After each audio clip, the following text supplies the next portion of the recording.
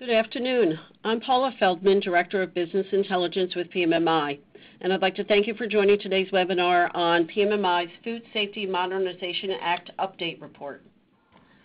Over the next hour, Jennifer Zeman with Proactive Worldwide, Inc. will provide insight into the effect the FDA rules have had on packaging and processing operations now that they are in execution phases.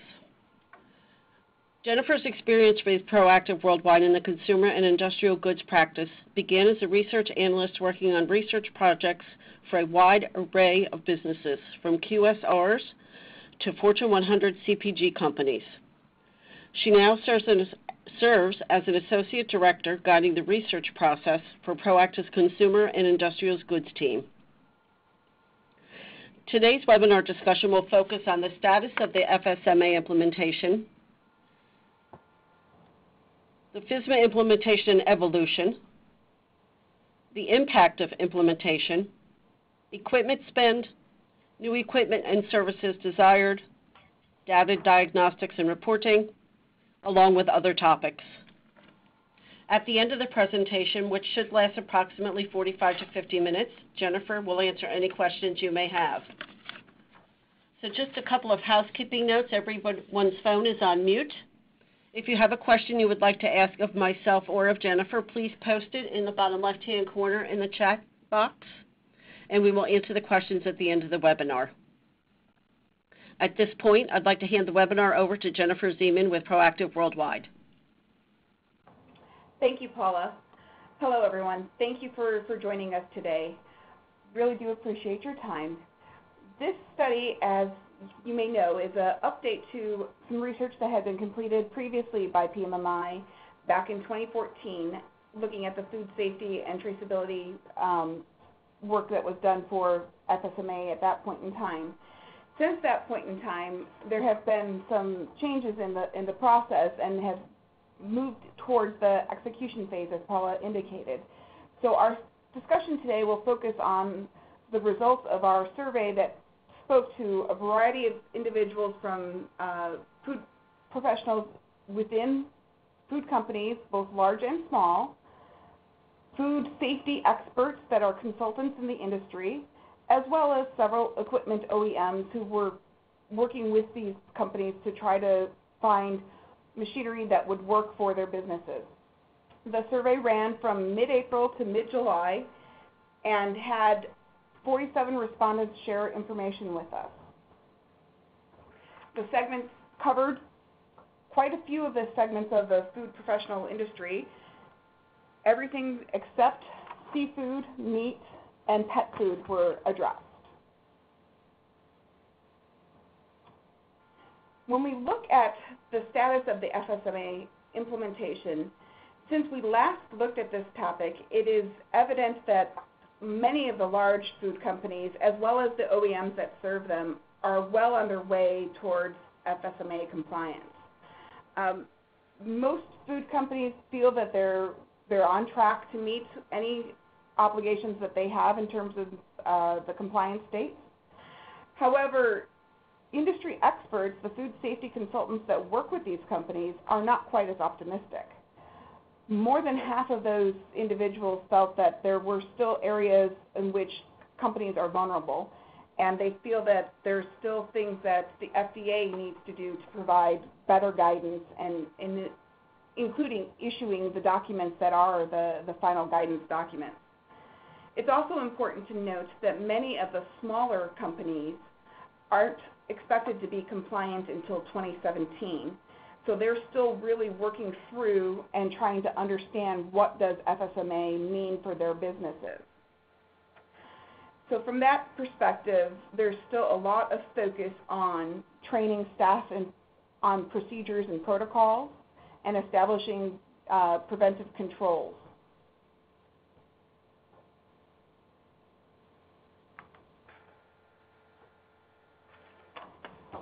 When it comes to the compliance timelines themselves, the top box on your screen that you see were the original published dates that the FDA had put forth. A few weeks after completing research for this project, the FDA announced that it was going to extend the compliance dates for certain elements of FSMA. those timelines were pushed out 1 to 2 years to allow food companies and their suppliers to become more compliant.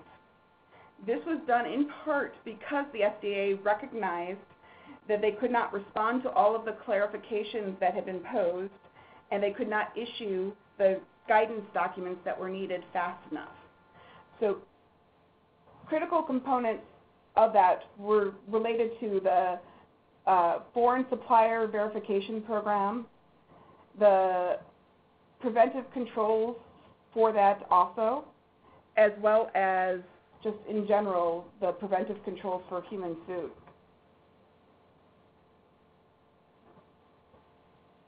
When it comes to the actual implementation and evolution of FSMA for many of these organizations, most of the companies believe that the FSMA is not going to be a static document.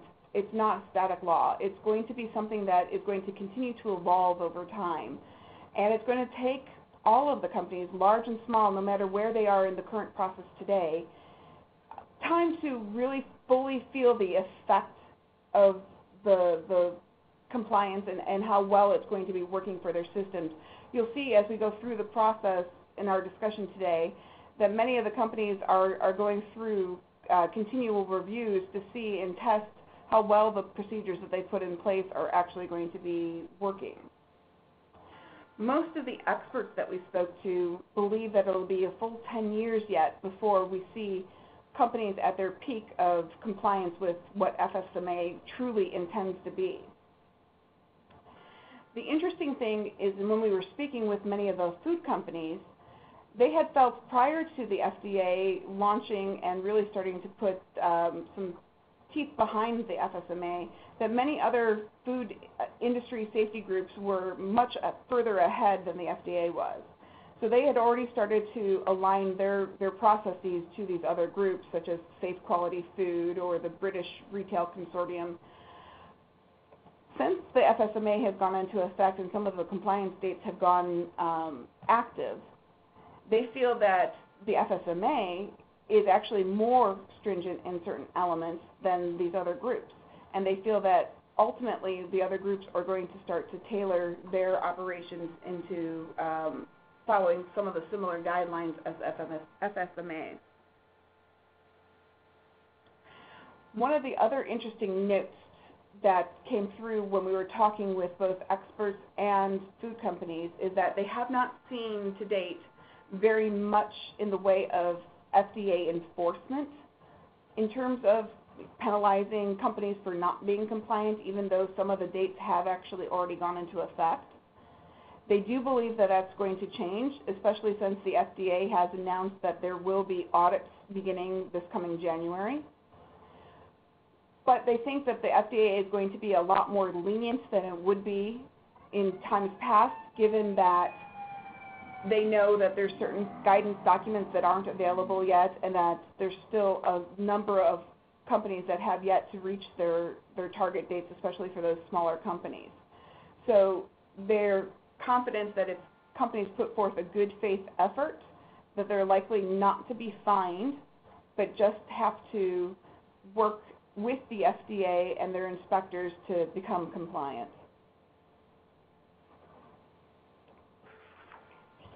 So what actions have actually been taken thus far?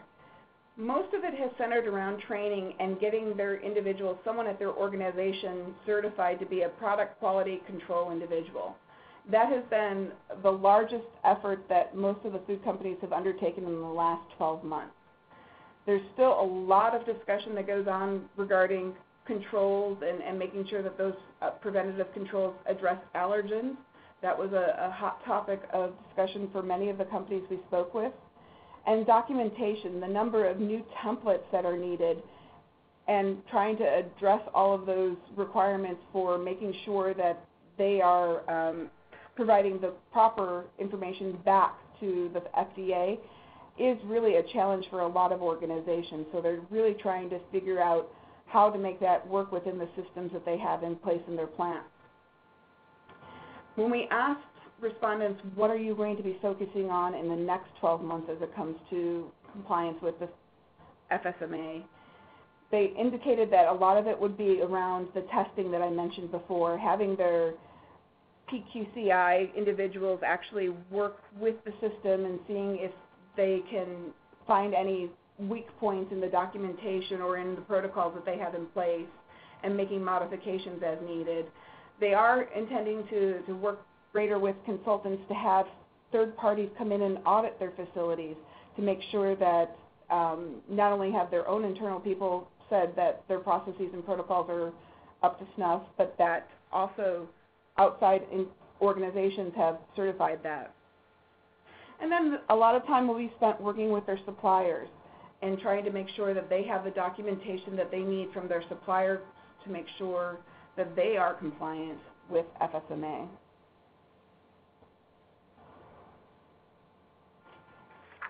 The impact has been most felt, as you can kind of see with the documentation. The number of new templates needed and the way to record all of that data has been very challenging for many of the companies. They've indicated that the methodology in which they're using it ranges from very sophisticated systems to quite simply pen and paper systems that they're putting into file cabinets. It runs the gamut depending on what size of organization you're speaking to. All of them are struggling to find a way to make it the most cost-effective change in their organization, but that is something record management keeping is a hot topic for them, and they're really working to figure out the best way to handle that. Companies that deal with foreign suppliers for food ingredients are also highly challenged with trying to make sure that they can audit their foreign suppliers to be FSMA compliant. That is one of the biggest requirements and one of the extensions that we saw a few slides back in terms of the timelines. That has been something that companies are struggling to figure out how they're going to do it when they don't have enough personnel to actually go out to every supplier that they have and audit it on a regular basis. When we look at the segments that are most impacted, it is really fresh vegetables and fresh fruits companies that have been feeling the impact in the last 12 months, 18 months, at least as far as we've been speaking to. They have the most degree of change that needs to go into their businesses. And we'll hear a little bit further as we go on in our discussion today about how they have stronger needs than other segments for new equipment. Some of the smaller companies are also challenged just because of resources and lack of availability that they have in their industries or companies to actually make some of the changes they need, or to be sure that the changes that they're making actually are in compliance. For those reasons, third parties are actually becoming a stronger interest for a lot of organizations. Up till the last 12 months or so, most companies said that they hadn't looked for outside help on FSMA, or not to a large degree. That is changing. A lot of companies expressed greater interest in what third-party organizations might be able to bring to the table, whether that was understanding what the rules meant in the case of smaller companies, or whether it is, with the case of larger companies, ways to outsource FSMA implementation activities so that they can coordinate and make sure that they have the most effective program in place. So those are some of the major changes in terms of implementation and impact that have been going on in the last 12 months. When it comes to where are they spending on equipment, most companies indicated that FSMA itself as a rule has not impacted what they're investing in terms of equipment. They're saying that for most industries, most food companies segments, there's not a great correlation between FSMA and what they need with equipment. Most of it is just saying that the design of the equipment for new equipment is going to be impacted. A lot of them were talking about the fact that they have to make changes in the way that they may be cleaning the equipment that they already have, and that is probably the biggest area of contention or change that they've had to deal with. but the actual investment in new equipment has been slow. The one exception is with fruit and vegetable processing companies. Those organizations said due to the extreme level of risk for contaminants and the fact that a lot of their equipment is older in nature, they have had to make changes in terms of the equipment that they're using, and have been spending to try to bring their equipment to be more able to be easily cleaned, easily sanitized, and not having as many nooks and crannies where bacteria can lay.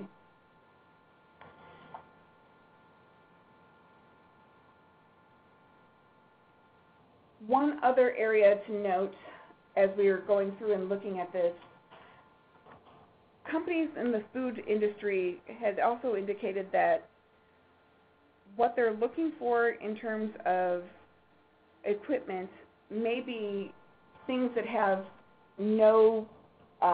have easily, are easily disassembled and removed so that they can clean it, or are relatively smooth in nature with no nooks and crannies, so bacteria and food particles cannot get into there. Water-resistant equipment is something that is of interest to them if they're using high-pressure water to clean, or if they're using solvents, something that is easy enough to resist the solvents on their treads. Looking at some of the specifics for the equipment desired, you see the cleanability, the easy to maintain, sanitary nature, but you also see things like robust data collection starting to pop up in the equipment that they're desiring. And that has a lot to do with the documentation that we mentioned earlier in our discussion.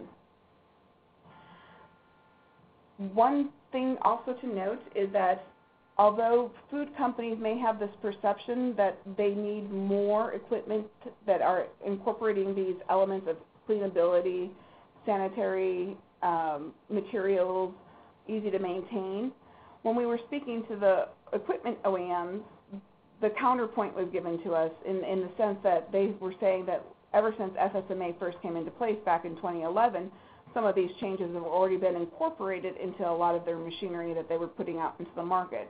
So there is definitely a disconnect between perception in the food industry and what OEMs of machinery actually are putting out in the marketplace. There is an area of opportunity in what is desired in terms of services from OEMs, though. Consulting services are of interest to many of the food companies, whether it's risk assessments on the equipment, that where might there be potential points of contaminants that could be building up on their existing equipment. How else can they make their facilities safer for FSMA? Those are some of the things that are of interest to them. Working more on communication. How can they get their pieces of machinery to communicate together so that they can generate easier reports that something has been sanitized, or that this piece of equipment links into their ERP system so that they can generate reports automatically and have less documentation. And then one point that was brought up and discussed by several larger food companies was the discussion about testing and validating machines through third parties so that they know that the equipment that they're purchasing has actually been proven to be meeting food safety requirements under normal usage parameters. So those are all top interest areas of food companies when it comes to the services that OEMs could be providing. Now, when we asked, again, the OEMs about consulting services, since that seemed to be the #1 topic area of services that most of the respondents actually mentioned, a good percentage of respondents in the OEM category said, yes, we actually do provide some level of consulting service to help our clients understand where their risks might be in their current equipment as to FSMA rules.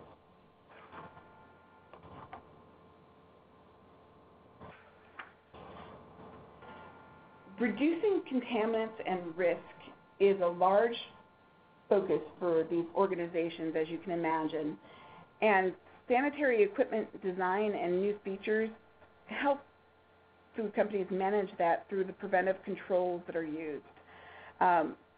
However, most of the companies are focusing on smart manufacturing processes first to really try to eliminate the contaminants and risks from even entering into their facilities. So when you talk to these food companies about how they're actually reducing these contaminants, they're talking about things like using advanced filtering and metal detection, or having equipment that is easily disassembled so that they can get to the most difficult areas to clean, and then using more data captured from sensors that are built into the equipment to tell them when something is having a possible breakdown or a potential area of vulnerability. To mitigate the risks on the manufacturing line, companies are generally evaluating how their lines currently operate to reveal those risks, and then making adjustments on the line so that the staff works together, and then communicating it down the process or down the line to all their plants and facilities, so that once they've adopted a new protocol and process, it is quickly disseminated out through the groups so that they don't have to have one facility operating differently than another facility, or one product line or one line working differently than another line. That is the biggest way that they've been able to achieve greater reduction in mitigating the risk. They look to establish those hygienic zones in the manufacturing line to create those barriers, and then try to make sure that when they do that, that there's no ingredients that are being introduced at the beginning of the process that could be contaminating the line, because that is where the greatest point of entry to the entire process can be.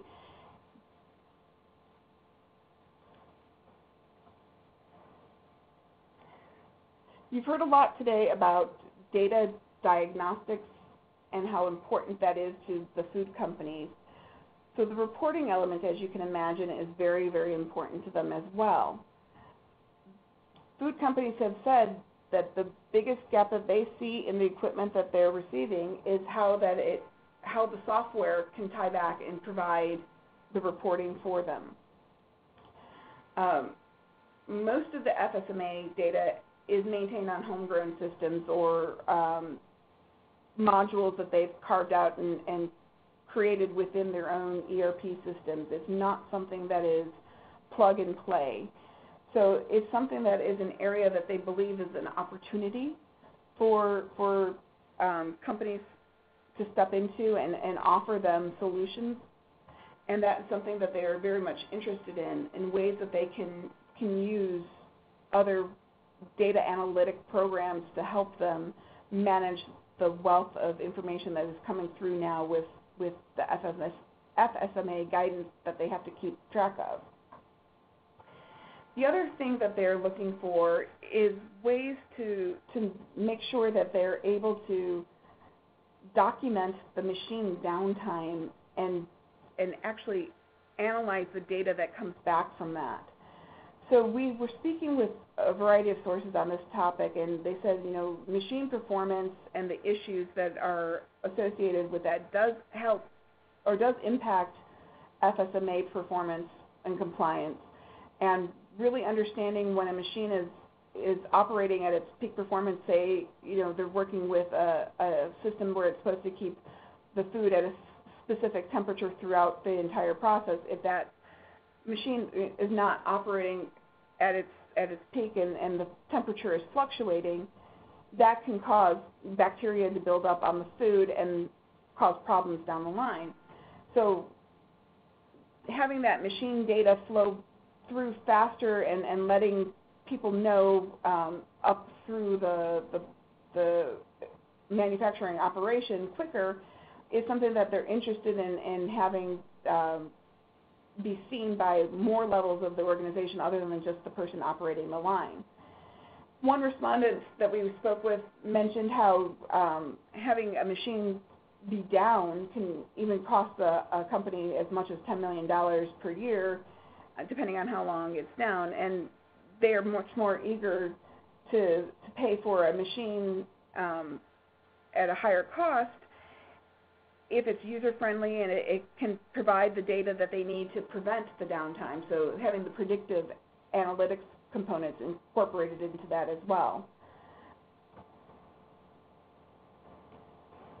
And then a lot of the food companies that we spoke to when we were talking about, well, how can the OEMs of the equipment help you with the maintenance and operation beyond just the data analytics component. Training is usually seen as a costly endeavor for most of these food companies. They don't want to take employees off the line to be trained, so it's something that they're very slow to invest in. Manuals are kind of seen as nice to have, but they're very rarely used when people are on the line. So the way the food companies were kind of viewing it is they're looking for machine providers to provide training through an electronic library with very short, highly detailed videos for specific tasks, because they think that that is something that they can easily have somebody to watch in a short burst of time and then be able to keep operating the machine.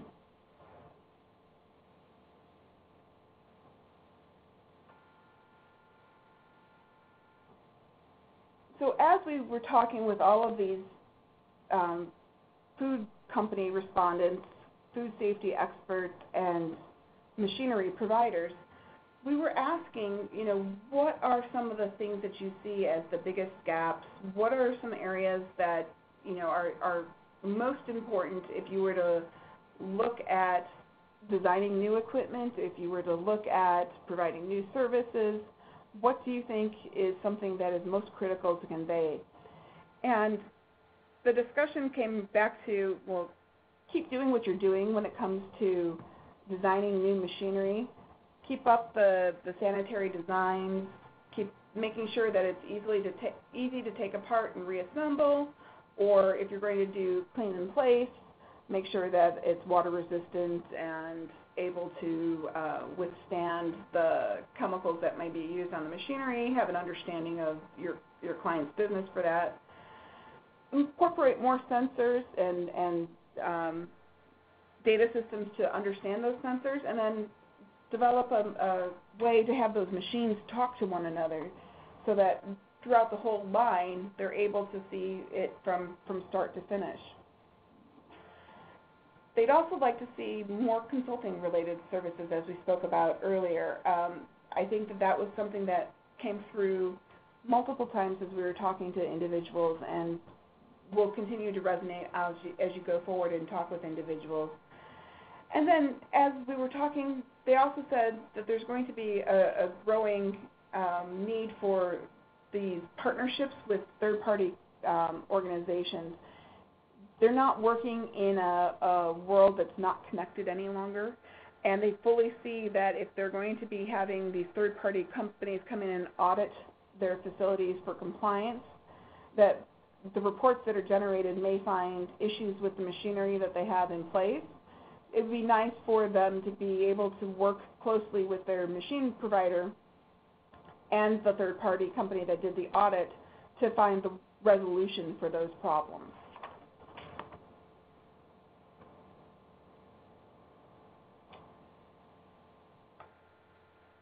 One other area that we want to highlight as we go through the presentation today is a lot of the companies that we spoke to believed that the equipment that they had was functional and able to meet FSMA regulations because they're able to adopt new cleaning practices or new protocols to make sure that there isn't the contaminants introduced to the line. However, many of them also acknowledged that they hadn't had those third-party audits, hadn't had anybody else come in to look at the machines themselves, so they don't necessarily know what those risks are. So having the machinery providers actually be very close to the customer and walk out onto the lines and look at the equipment and point out where the potential areas of risk are is something that is viewed as of great benefit to them. Understanding where FSMA is going in the future and providing future guidance to them is also considered something that is of high interest to them. They figure if they can make sure to continue forward with new technologies as they're designing or as they're purchasing equipment and their provider knows the industry and what's coming, that's more likely to be the provider that they want to work with. And then one last point that I wanted to raise is that there is a possibility that the FDA itself is going to be looking for partnerships. And when we were speaking with some of the food industry consultants that work very closely with the FDA, they mentioned that the FDA is stretched very, very thin itself and having difficulty to meet all of its obligations when it comes to the FSMA. So they are looking for partners in a variety of different areas. One area that people suggested was working with machinery providers to do the validations, to be the third-party auditors themselves and say that they could certify their machines to be compliant. So that is something that would be of interest to the FDA from that perspective. There are a variety of different ways to look at the partnerships, but whether it's with the food companies themselves, whether it's with food consultants and other third-party auditors, or with the FDA, there's definite possibilities for partnerships moving forward. And with that, we can open it up to questions. I see one already. The question is did end users make reference to specific technologies or application to document validation data for FSMA? So did they make reference to specific technologies for FSMA? There was mention throughout the study about how different, I guess I'll say, it's all different templates and applications for reporting. So the documentation validation wasn't specific to any one particular application. But for the technology piece, we did have end users make reference to wanting to have it communicate through their ERP systems, and I'm drawing a blank at the moment as to which ones were mentioned in terms of how they wanted the documentation to flow. I believe SAP was one that was mentioned, that they would like to see that the machines have communication protocols that could feed into SAP. Any other questions?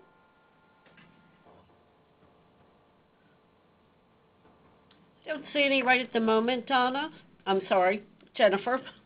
But I'd like to thank you for a lot of the information that was included in there was definitely an update from the previous report, and it's going to definitely affect the packaging processing industry. The focusing the efforts on training and discussion on the controls and documentation, I think, is going to be a key point, along with the specific technologies that the question was asked about.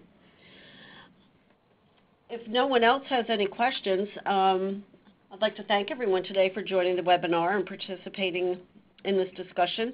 As a final note, you'll receive an email with an evaluation for today's webinar. Just take a moment to complete the evaluation. 1 to 2 minutes is all it'll take. Let us know how we're doing. Let us know what other topics you might like to see reports on. And the complete report is available online on pmmi.org/research, and it is free to all members, so they can just go online and download it. And the executive summary is also there available for anyone who is not a member. And we hope to see everyone at PAC Expo. So if we don't have any other questions, Jennifer, thank you again for your time and your efforts. I greatly appreciate it.